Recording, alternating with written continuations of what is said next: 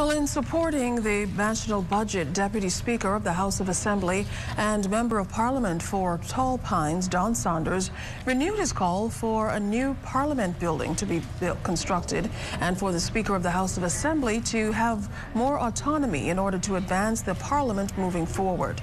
Now, while acknowledging the country's significant financial challenges given the impact of the COVID-19 pandemic, the Deputy House Speaker noted that building a new Parliament building is still necessary given the pivotal role it plays in everyday life. I come here often, and I come and I sit with the clerk, who's been here for years, and he works, and you look at the conditions of his office. You look at the conditions of his staff downstairs. We've hired new staff, and there's only two desks downstairs for them to sit at.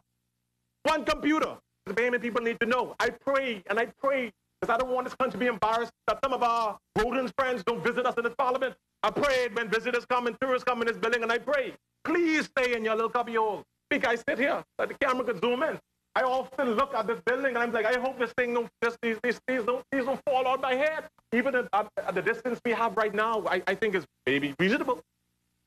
But there's a need for us to be serious about this. Now, the Deputy House Speaker also decried the fact that House committees are not meeting as they should, noting that the committees can help the government to save money.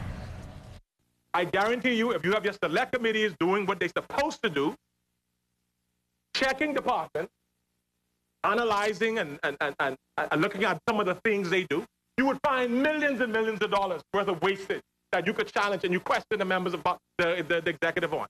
You would find millions that would not only pay for building a new parliament, would not only pay for increasing members of parliament salaries or for benefits, you would have more left over. If the members of the executive had people checking on them and their department heads, because the select committees could call in department heads and checking on them, they would think twice, Mr. Speaker, about some of the contracts that go out that should have been $1,000 that they end up being $20,000.